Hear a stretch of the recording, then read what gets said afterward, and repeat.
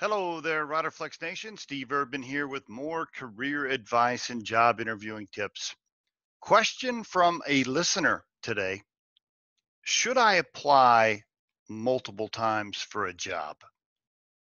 By the way, quick reminder, you can go to riderflex.com and go to the contact us page and send us questions anytime you want for our podcast, or you can dial into our corporate number, which can be found right there on riderflex.com.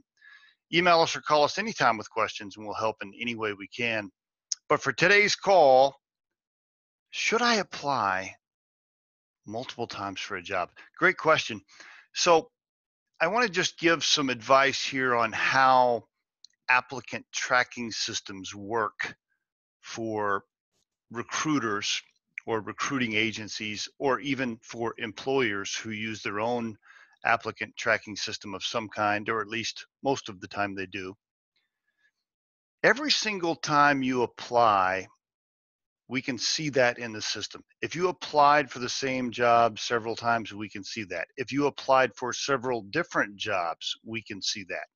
Your name pops up. It says, John Brown also applied for this, this, and this on these dates, etc. So keep that in mind when you're applying for jobs. You don't want to look like your career search is scattered or unorganized or isn't targeted, so to speak.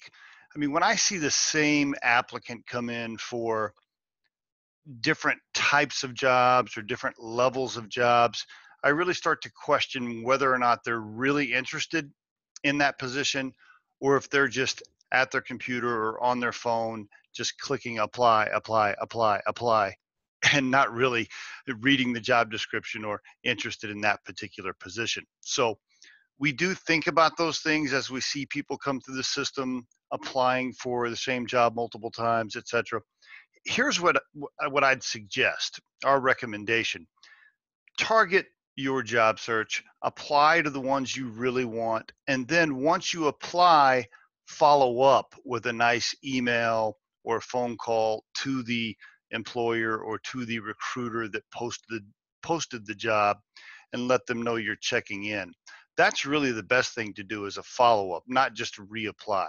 Do a nice follow-up email or phone call, and express your interest in the position, and that will give you a much better chance of actually landing the interview. And there is your Riderflex tip of the day. As always, folks, we appreciate you listening. Our podcast can be heard on just about any platform these days. Visit riderflex.com to learn more about us. Thanks a lot, and have a great day.